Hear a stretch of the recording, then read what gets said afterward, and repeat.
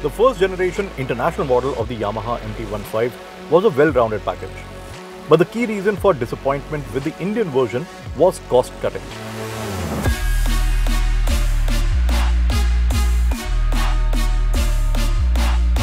And thankfully, in this first cycle of evolution, the MT-15 version 2 has not been watered down for India. When it comes to aesthetic changes, things are largely limited to some new and sporty-looking color schemes, like this combination of grey and turquoise that we are riding. It also gets colored alloy wheels that further enhance the sporty feel, but two crucial changes have been carried out by the chassis department.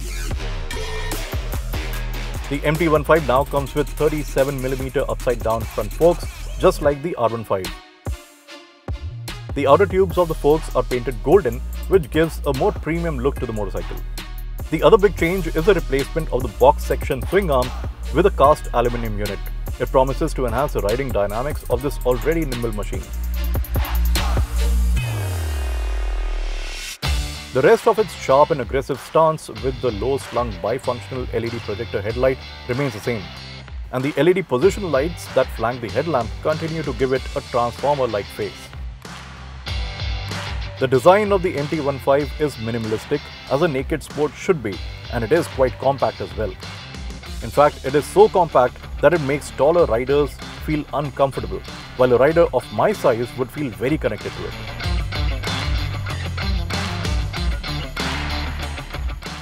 The combination of its rear set foot pegs along with a flattened handlebar offers a sporty yet commanding riding position.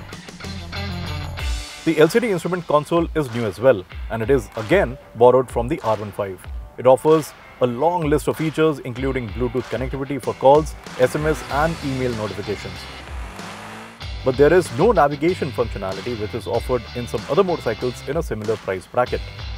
Yamaha also offers a smartphone app called WION that provides some more information such as the last park location and fuel consumption data. The seat height thankfully remains accessible at 810mm, and its single-piece seat is quite comfortable as well. The suspension, however, has been tuned to be on the firmer side of things, which transfers most of the undulations directly to your spine. But then, the firmly tuned USD forks and rear monoshock offer great confidence while tackling some twisty roads. The version 2 is less prone to flexing under load and exhibits greater stability, especially while charging through a corner or braking hard. But to be honest, that is something we do occasionally. The main territory of this motorcycle is the concrete jungle, and you will mostly find this bike being ridden in the city confines. That means Yamaha should have added a bit of plushness to the suspension setup, making it a little easier to live with.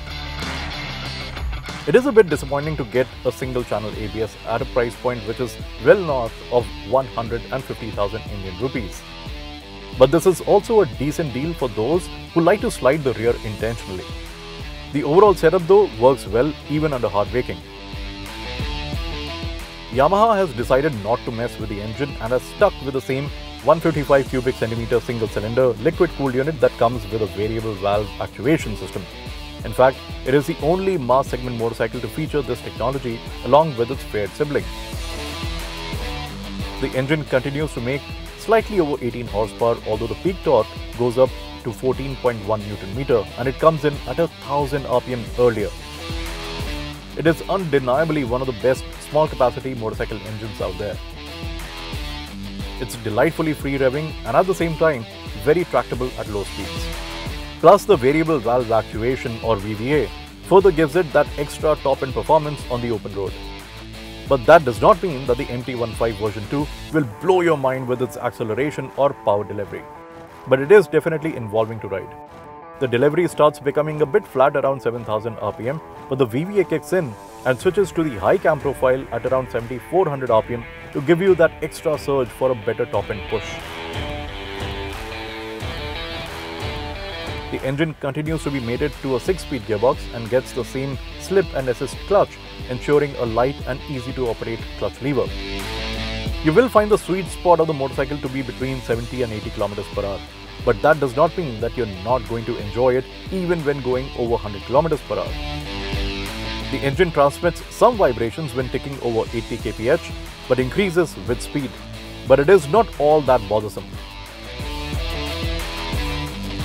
The new Yamaha MT-15 simply loves twisties and is quick with directional changes, and it also knows how to hold a line. The version 2 update further brings a lot of worthwhile upgrades to the table, bits like the USD forks and more attractive styling. And the engine is a gem that loves being revved and puts a lovely smile on your face.